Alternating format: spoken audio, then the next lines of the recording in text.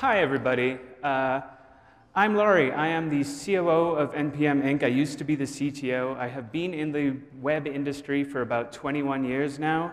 I was a front-end dev, and then I was an API dev, and then I was a DBA, and then I was an ops person, and then I was an architect. But really what I am is a web developer. That's what I care about, is making really big, fast websites. And I'm here to talk to you about solving imaginary scaling problems. Back in November last year, Ben Halpern tweeted this fake O'Reilly book cover. He does a series of these under the Twitter name The Practical Dev. But this one really got to me, and I was like, I could write that book. So I started tweeting chapter titles for the book, and I just kept going. And I eventually ended up with 35 chapters of this book, not all of which were good enough to put into a talk. But that's what this talk is. This talk is the book. Because solving imaginary scaling problems is an industry-wide problem, and it's not getting any better. It turns up in Hacker News threads, it turns up at conferences, it turns up on the marketing pages of new technologies. It's about a little knowledge being a dangerous thing. It's about taking a good idea and applying it in completely the wrong way. So together we're going to skim through this fake book that I wrote, and we're going to cover 22 of the biggest imaginary scaling problems. And we're going to explain what's imaginary about each problem, and what the real problem is, and how to actually solve the real problem that you had. So at 1 minute per chapter, this is going to be pretty fast. And I will be simplifying quite a lot. So there's going to be an enormous temptation to, well, actually me about various things. Like, oh, that's not always true. Oh, that's not. In particular, I am grievously conflating horizontal scaling, vertical scaling, and performance. Those things are not always the same thing. Just promise me that you'll trust me that I know that, and that I'm just simplifying to get through this. So now on to chapter 1. Databases with cool-sounding names. This is the one that started it all. You go to a conference, you hear about a new database, and the creators are very, very excited about their database. It is consistent, it is available, it is partition tolerant, it violates physics, it has no known scaling possibilities. No, that is not how databases work. Nothing can be consistent, available, and partition tolerant. That's just not how physics works. And of course there are no known scaling problems, because they just built the damn thing last week. They've only run it on 10 boxes. And everything looks perfect when you're only running it on 10 boxes. No known problems means lots and lots of unknown problems. That's what that means. So you want to try out a new database? Great. You want to build a prototype with that database? Fine. You want to use that database in production? Hell no, don't do that. Wait until it's been around a couple of years and you know that it's not going to go bankrupt or get subsumed by Apple. The imaginary thing here is optimism, also known as hype. So this gets the novelty badge. You hear that something exists, you decide that it solves your problem for no reason, but it doesn't. It's just new and fun. So everybody gets a badge. I made these. I drew them myself. I think you can probably tell. So chapter 2, minifying the JavaScript of your order n-cubed to-do list. I love that the previous speaker set me up so well. This is perfect, because he was literally using the order n-cubed to-do list. Let's break this down. Order n-cubed is a fancy computer science-y way of saying inefficient. If you have n things and your algorithm takes n seconds to finish, like you have 5 things and it takes 5 seconds to finish, then your algorithm is order n, and that's fine. If it's order n squared, then your 5 things will take 25 seconds to finish, and that's not so good. N cubed will take 125 seconds. It's just unbearably slow. So don't do that. And here you run into minifying. Minifying is a well-known performance enhancement. Our app is slow. Minifying makes things faster. If I add minifying to the slow app, that will make it faster, right? Minifying takes your gigantic-ass JavaScript file and it crams it down so that it takes less time to transmit, which means that it gets there faster. It gets to the browser faster, and it starts executing sooner, so that your app seems to run faster because it's not waiting for this JavaScript to arrive. But if your app is order n-cubed, that's going to make almost no difference, right? It's going to take 0.2 seconds instead of 1 second to start, and then it's going to take 125 seconds to run. It'll make almost no difference. So this gets the missing the point badge. Minification works really well if transmit time is a big chunk of your performance, but if your application is order n cubed, transmit time is not going to be part of your performance. So, on to chapter 3, putting a Node.js proxy in front of your COBOL backend. I tweeted about this, and like an actual COBOL fan started tweeting at me about how pleased he was to be that I was addressing the performance problems in COBOL. If you've got a bunch of old, slow, janky APIs, and your team hates working with them, you can put together a nice new Node.js sort of cover on top of those APIs, and your team will love you for it because those new APIs will be nice to use, and they will write code faster because they don't have to be constantly dealing with the old APIs.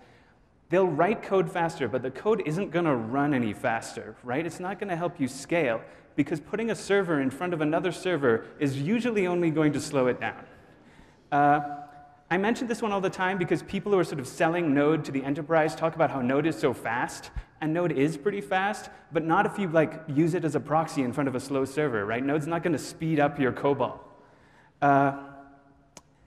So Node.js proxies gets the so close badge because it definitely helps something, but it's just not the thing that you are actually trying to fix. Chapter 4 is fuck it, let's use BitTorrent for everything.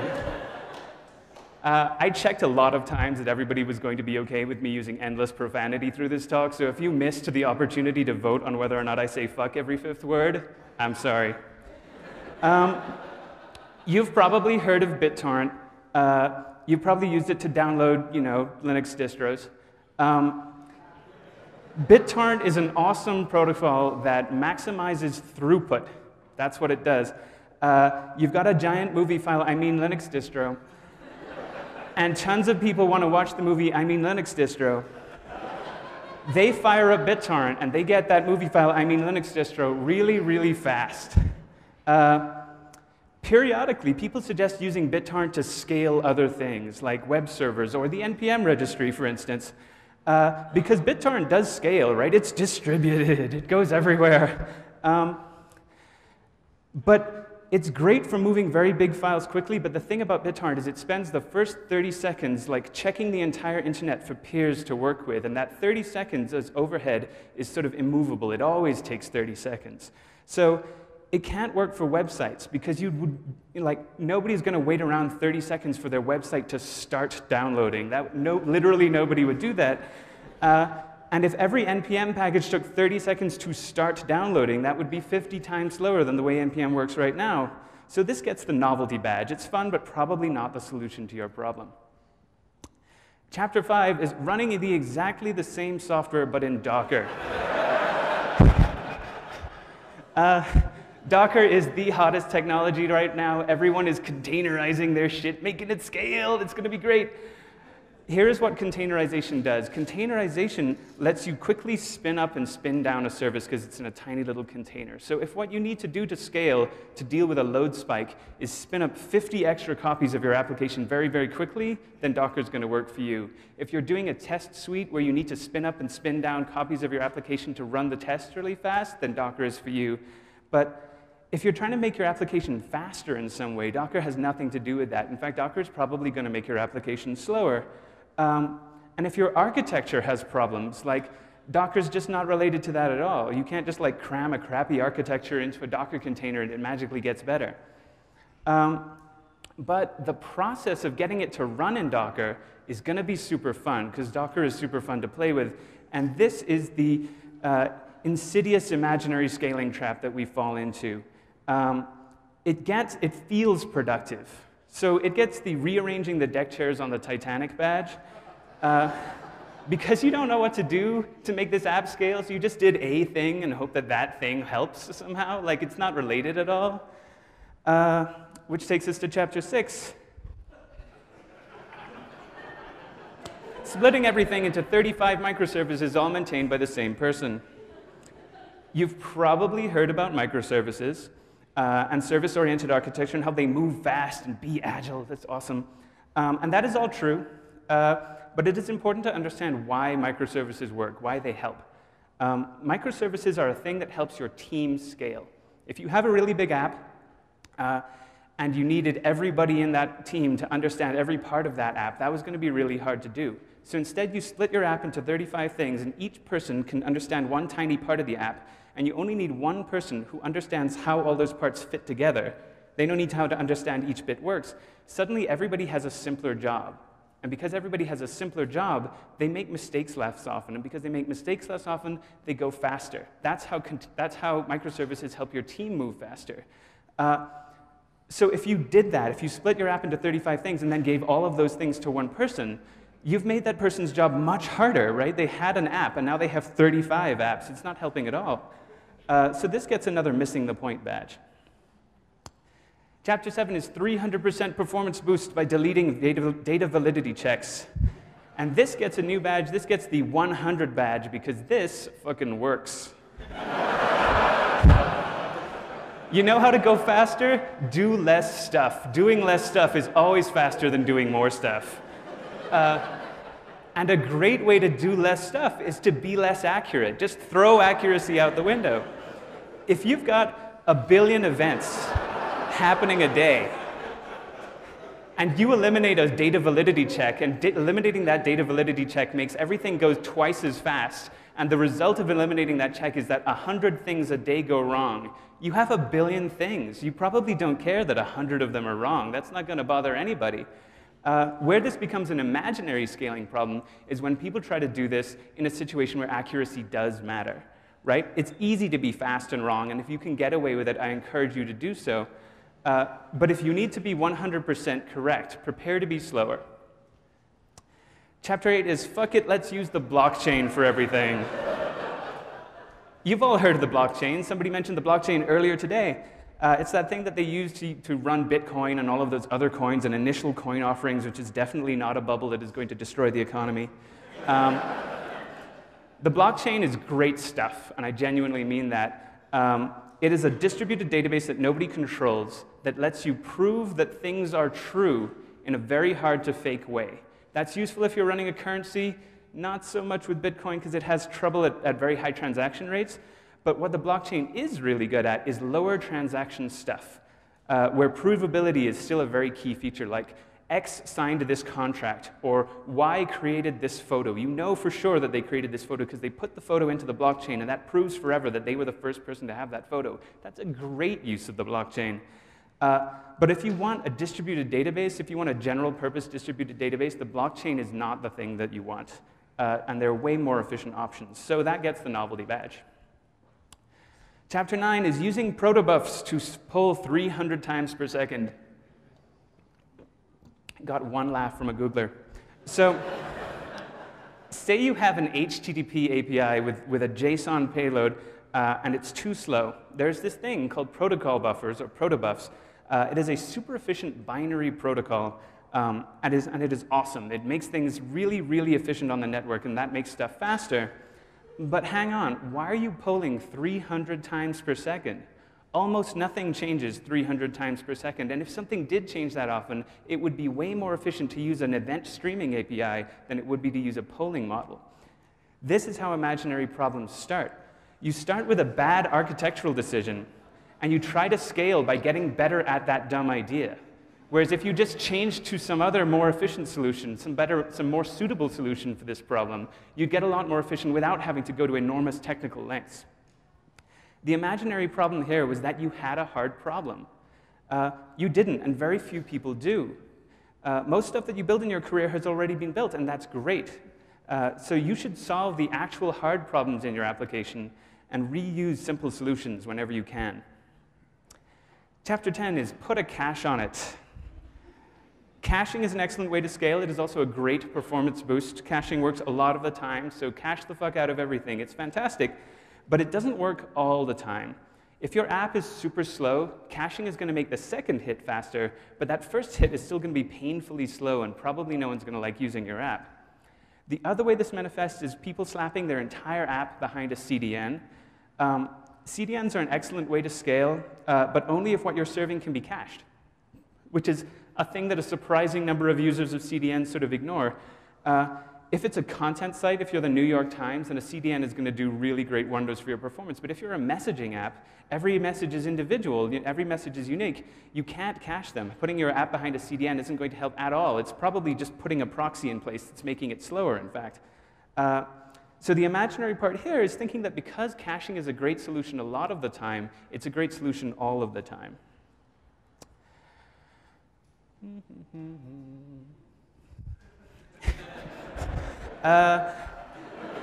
Chapter 11, rewriting your APIs in C when your payload is 3 megabytes of JSON.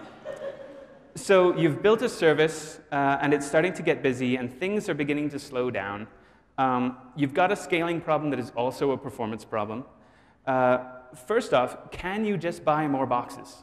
Because buying boxes, buying more hardware, is nearly always going to be cheaper than hiring a developer or spending a developer's working time making your app faster. Boxes are really cheap, and developers are really expensive. But say that you've tried that, and you've got 50 boxes running, and stuff is still super slow. You've got to rewrite the API so that it's faster.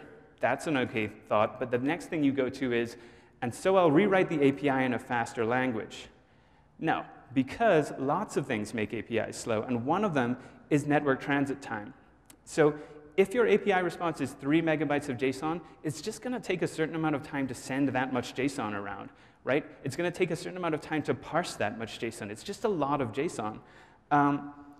So you can just change what the API does. Make the API response smaller, make it more efficient, and you don't have to rewrite the whole damn thing.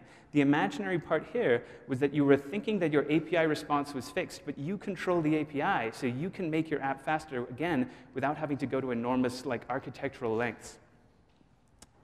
Chapter 12 is, fuck it, let's rewrite it and go. Often follows chapter 11.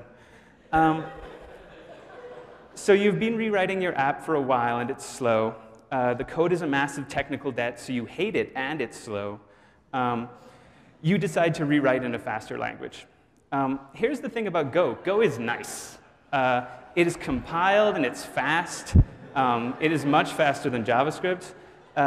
If absolute raw performance is your problem, then Go is great. You get a team together, you build a prototype, you take your 3 most popular API calls, you rewrite them in Go, and it is fast. Everything is perfect. You can declare victory, except here's the imaginary part. You had technical debt. The performance problem wasn't caused by the language. It was caused by the technical debt. If you rewrote this thing in any language, it would go faster. If you rewrote this thing in the same language, it would go faster, because the technical debt was the problem. And now you have some new problems, because now your app is written in 2 languages. So you either have to maintain them both and duplicate logic between these 2 code bases, which is a gigantic pain, or you have to rewrite the other 20 API calls in the old app into the new app, and that is going to take a long-ass time. So rewrites are very seldom as productive as a judicious refactor. But they're way more fun. And again, that's why we fall into this trap. That's why you let your imagination run away with you. So this was perfect because you just asked a question about it like 10 minutes ago.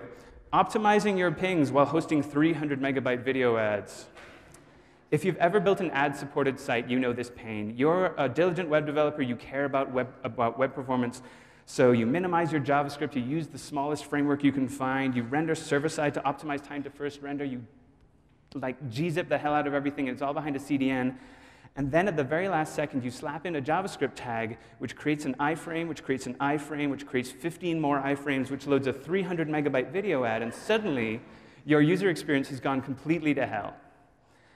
Because ads are often terrible, and the person who can fix this isn't you. The person who can fix this is your sales department, which is exactly what Lon was just saying.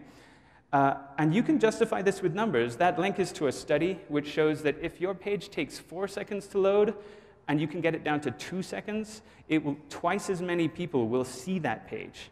So if you're having a conversation with your sales department where you're like, OK, well, this terrible ad will be seen by half as many people than this slightly less, this slightly cheaper ad will be seen by twice as many people, you can say, we'll make more money with the cheaper, faster ad, and your sales department will agree with you. Your sales department is not the enemy. Chapter 14 is blaming everything on the last person to quit. And this obviously gets the 100, because this works perfectly. The performance is shit. It was definitely that last person's fault. It is going to take us 3 weeks to clean up all of the shit that that person did. The best part is that they won't even get mad because they did that to the person who quit before them, right? Like, just roll with it. Use the disruption of a team member exiting to pay down the technical debt in your organization. Just don't tell anybody. This is like a secret in the industry. Everybody knows that we do this. Everybody's cool with it. Just stay cool. Chapter 15 is fuck it, let's try Erlang. So if Go wasn't cool enough for you, the next step up from rewriting in Go is rewriting in Erlang. Let me give you a list of all of the production websites written in Erlang. I'm done. That's not to say that there's nothing important running in production that was written in Erlang. WhatsApp is written in Erlang. Facebook Messenger used to be written in Erlang. I discovered it wasn't anymore while I was fact-checking this talk. And of course, NPM uses CouchDB, and CouchDB is written in Erlang. And obviously, we make perfect technical decisions. Erlang is the coolest of the functional programming languages. People are very, very fond of functional programming. It has all sorts of neat properties. But scaling is not one of them. The superior scaling ability of functional programming is imaginary.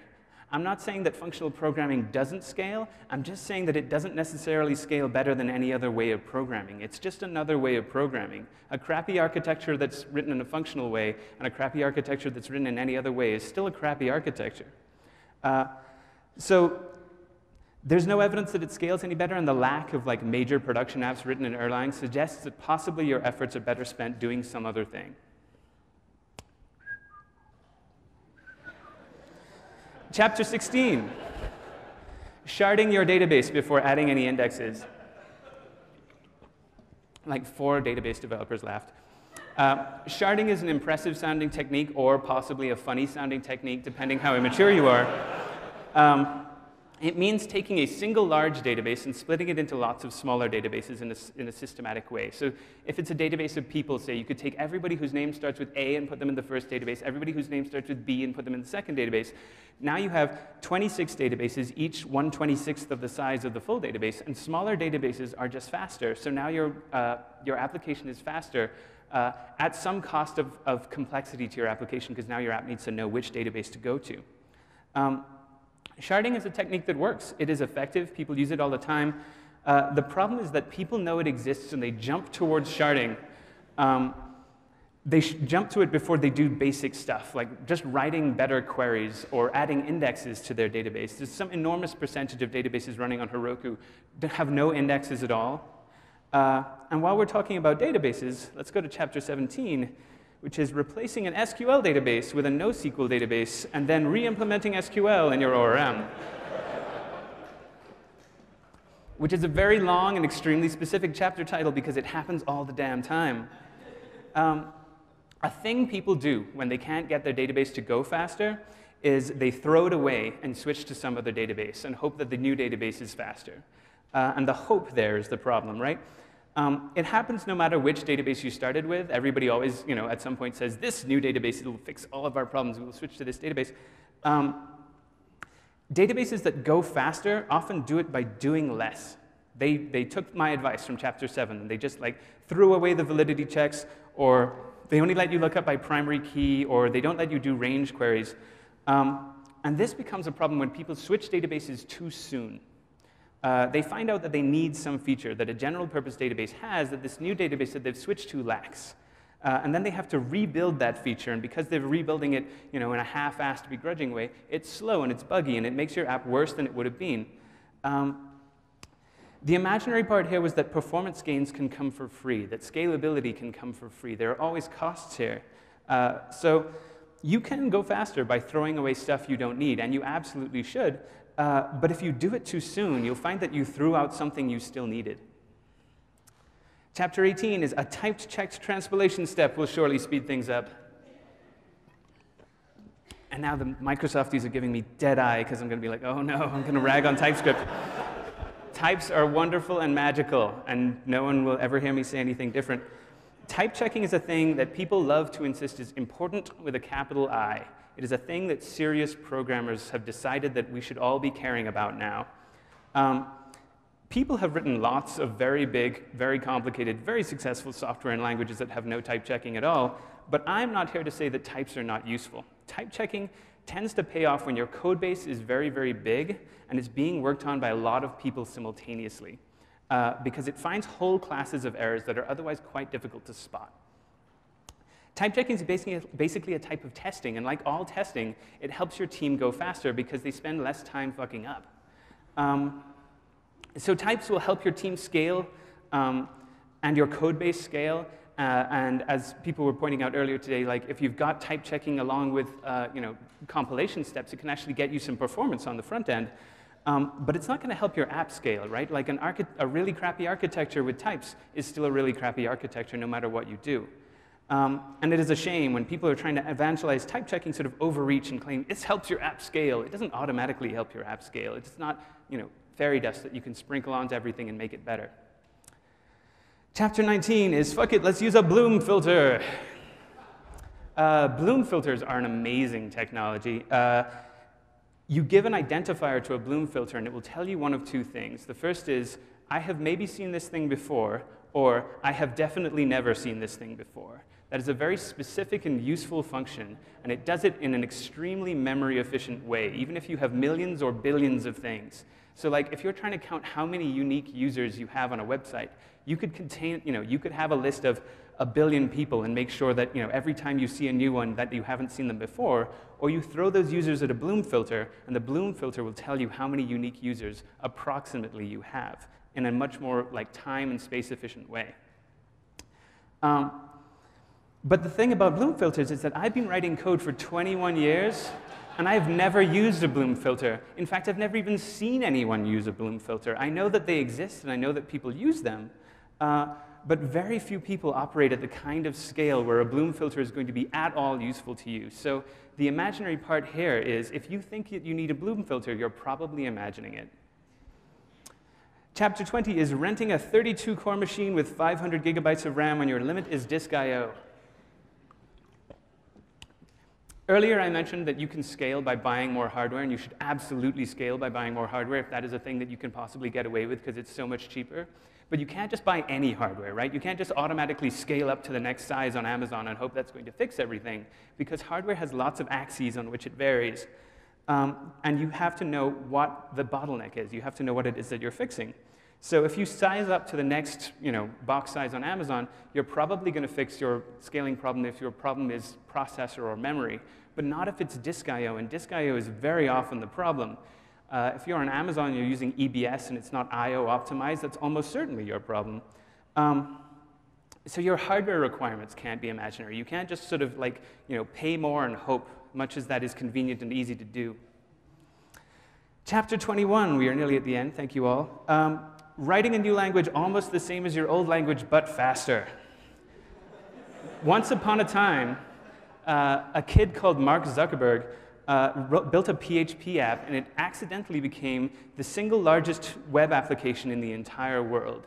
There are now 17,000 people working at Facebook, and they do a lot of stuff and they write a lot of code, but fundamentally, they're all trying to make this one web app faster. And because they're at such enormous scale, it lets them do some really wacky stuff. They wrote a thing called HHVM, which is a compiler for PHP that takes it down to like machine code. And on top of that, they wrote Hack, which is a language that looks like PHP but has types, because they sprinkled the type dust on it. Hack is much faster than PHP. As scaling solutions go, this has to get the 100 badge, because it absolutely works, right? Like, if you can afford to rewrite the whole damn language so that it's faster, you should absolutely do that. That's what V8 is, right? V8 is Google looking at the web going, man, if we could just make JavaScript a lot faster, we could sell a lot more ads. And that's exactly what they did. The type checking in Hack isn't what's helping them go faster. The fact that it's a lot faster is what's helping them go faster. It's helping them scale. This isn't imaginary. This is just completely awesome. Chapter 22 is, fuck it, let's use machine learning for everything. Machine learning is without question the newest and hottest. It's even hotter than Docker. It is sometimes misleadingly marketed as AI, And let me tell you, if somebody had invented AI, it would not be running a fucking startup. It would have taken over the world. That is what AI will do. You will know that AI has been invented because you will have robot overlords the next day. What we do increasingly have is a shit ton of machine learning going on. Stuff like Siri and Cortana and whatever Google's thing is called, those are machine learning. Machine learning can do amazing things, like generate a nightmare cat from a cat-shaped doodle. But fundamentally, machine learning is quite simple, right? What this thing is doing, it's taking a huge number of examples, and it's training a model that can take the input and guess what the output is going to be. So if you give it enough cats, it can guess what a cat is going to look like. And if you give it enough spam, it can guess what the spam is going to be. And the other magical thing that machine learning can do is get your startup funded. It doesn't matter if your startup is like Airbnb for sock puppets. Just throw some machine learning into that pitch deck, and you will get at least $1 million. It is just the magic dust. The machine learning is real, the funding is very real, but the benefits are often imaginary. If there's one problem that ties all of this stuff together, that problem is guessing. The problem with imaginary scaling problems isn't that the solutions are bad or that the problems aren't real, it's that you're just guessing what the problem is. The way to scale every application is carefully. Look carefully at what's currently happening. Get some metrics, measure the hell out of everything, find out where the real problems are, and think of the simplest possible solution. Avoid huge rewrites and big technology changes because those things are risky and expensive and time-consuming. Don't use new things just because they're new. Use them if they solve your problem and nothing has solved your problem before, but only then. Using these principles, CJ and her team have scaled NPM from 1 million downloads a day when we started the company to 455 million downloads just yesterday. And we never did a big rewrite. There's still some really stupid, really old tech in there, and we are not proud of every single thing that is a part of our architecture, but we are very proud of what the architecture as a whole accomplishes. So I hope some of this advice has been useful to you, or at least funny to you, and thank you all very much.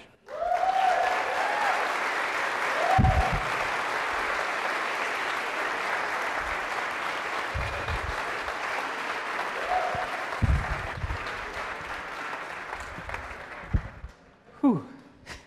That was delightful. I took so many notes, but they're all like satirical. They're not like actual questions. Are you just back-channeling me on paper? Well, yeah, basically. Because I was like thinking, like I'm not a word scientist, but lines of code increasing is definitely scaling. Like, I think you're wrong there. Okay. I'm glad that you brought up machine learning, because that's sort of like, I thought the next big thing would be like quantum computing, but I guess that's like too scary for people. Mm-hmm. And some people still think Moore's law is a real idea still. Have you ever considered like how NPM can incorporate machine learning into its stack? I mean, I make fun of it, but NPM is literally incorporating machine learning right now because we have like 8 million users now, which is, it's sort of a new inflection point we've hit where like the percentage of those people who are just like incorrigible griefers who will just mess up everything is large enough that like it's becoming a constant battle. So it's not done yet, but we are applying machine learning to detect when a sign-up is a spammer and when a new package is spam. That's really cool. Another thing I had written down, I guess this is also like a weird satirical thing. I wrote down the note, does using BitTorrent make me a distributed systems engineer? Absolutely. Yeah, because another fake idea I feel like is distributed systems engineering, and like how like everything's distributed. You have like your browser, and then like the app is like not there; it's like somewhere else. This is a lot of really useful knowledge, and I think all the feedback from Twitter is like you have to write this book. I always respond like, don't tell me what to do. Like, you don't have to write this, but this is like really excellent knowledge. But besides from being in the slideshow, a lot of this stuff is very trial and error for people and becomes folk knowledge. Are there other companies that you learn these from besides your own? Huh, that's a good question. And like, do you see other companies now, like, you have to like name any companies, but like, do you see mistakes being made or good things being done that are driving your decisions at NPM? It's like, I've sort of discovered that like one of my roles as like somebody who's been in the industry for 21 years is just sort of like the keeper of the folk knowledge. Just be like, we tried this in 1997 and it didn't work.